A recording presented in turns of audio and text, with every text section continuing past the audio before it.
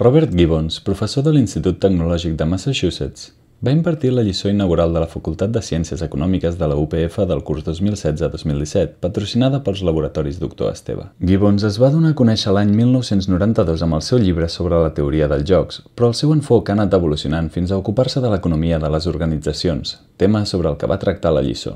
La taula va ser presidida pel degà de la Facultat de Ciències Econòmiques, Walter García Fontes, pel secretari general de la UPF, Pelegrí Viadé, per la responsable de tresoreria dels laboratoris Dr. Esteve, Pilar Miracle, i per Juan José Ganuza, expert en organització industrial i teoria macroeconòmica, qui va introduir la lliçó. Gibbons va començar la xerrada celebrant poder parlar en un espai on el món dels negocis es trobi amb l'economia. Most places don't have this kind of joint contact and interaction between business and economics, right? And that's exactly what I'm hoping to talk about and what we're trying to do at MIT.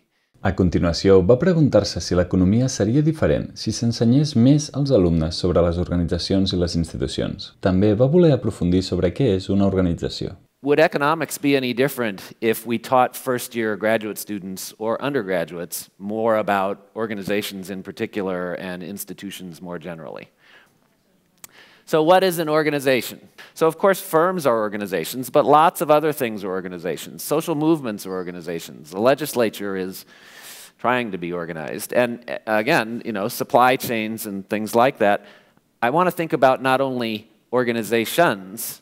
I think part of what's important to do here is to think about other things that are organized, even if they aren't necessarily organizations. Per explicar la importància de l'estudi de les organitzacions des d'una perspectiva econòmica, Gibbons va utilitzar una metàfora d'un extraterrestre que arriba a la Terra i que pot discernir quin tipus de transaccions es donen entre els humans. So the Martian comes to visit Earth, and this telescope reveals a certain distinction between social structures, right? It can tell, are you and I interacting in a market?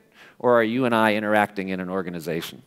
And so it's sort of scanning the Earth with this telescope, right? It flies around and around the Earth, and it's picking up one color when it sees a market transaction and a different color when it sees a transaction inside an organization or an interaction inside an organization.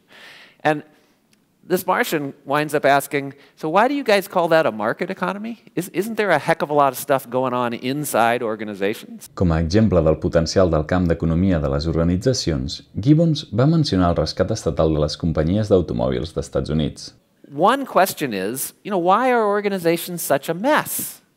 And so let's go to the other end of the spectrum, right? We had to have a huge bailout of our car companies. Yeah? General Motors needed enormous amounts of support. Is that because the people in General Motors were stupid? Or because the organization couldn't get something done?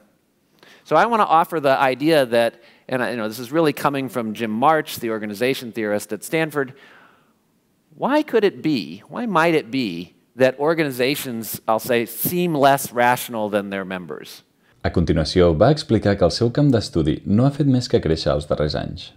Interestingly, to me, when I started the National Bureau of Economic Research working group in organizational economics in 2002, there almost weren't any people who woke up in the morning and said, I'm an organizational economist. And we teach a whole year-long PhD course in organizational economics, and at the end of last year, we had 3 students search the last 5 years of 9 journals, journals you've heard of in economics, and they came up with 400 papers in the last 5 years that they thought were related to the course that they just had. Okay, so something's happening out there. La part final de la conferència va estar dedicada a repensar el terme cultura. Culture is super important, but it's so easy to say, oh yeah, this organization, it's underperforming, it's the culture, right? And you don't know what it is, and you certainly don't know how to fix it. Okay? So don't use culture that way, please. Gibbons va acabar la conferència amb un interessant exemple pràctic sobre com un canvi en el tipus de relacions entre els infermers i els doctors en alguns hospitals d'Estats Units havia propiciat un important descens en les infeccions de sang. Peter Pronovost, the last author on that paper, did amazing work at Johns Hopkins University getting the bloodstream infection rates down. Okay? Then the state of Michigan called up and said, can you help us? They show up and they say, yeah, doctors should wash their hands. and they should use this super strong antiseptic, and they should drape the patients when they're changing the catheters that in an intensive care unit give you your medicine and your food. So the checklist is really very simple, right? You know, wash your hands, remove unnecessary catheters, drape the patient, use a super strong antiseptic. And at Hopkins, the first thing they did was post a checklist, and bloodstream infections went down a little. But then the doctors said, you know, we're busy saving lives, which is true. And I couldn't find the antiseptic, and I couldn't find the sterile drapes to cover the patient. So they put those things. They put the antiseptic and the drapes on a cart, and the bloodstream infections fell a little more.